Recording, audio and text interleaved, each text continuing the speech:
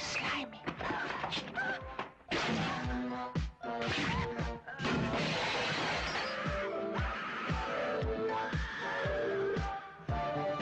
I've read all your books, Mr. Neal.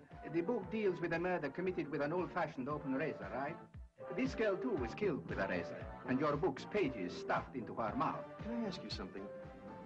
If someone is killed with a Smith & Wesson revolver, do you go and interview the president of Smith & Wesson? Peter, you can't let me down now. We're within 2 days of making a deal.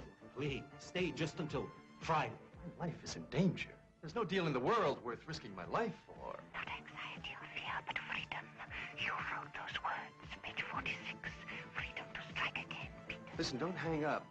We have to talk. You told me how, Peter Neal. You and me together. We've just begun.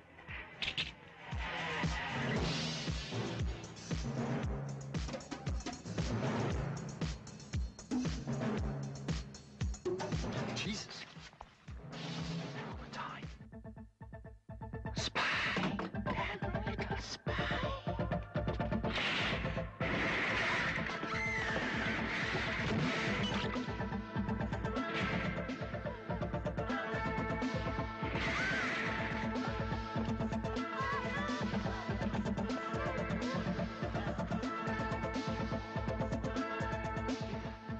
Peter?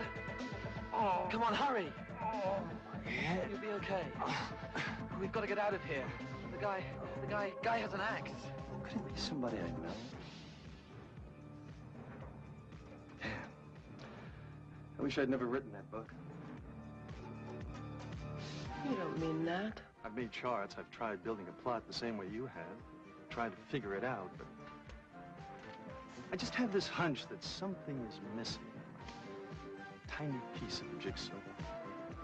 Somebody who should be dead is alive, or somebody who should be alive is already dead.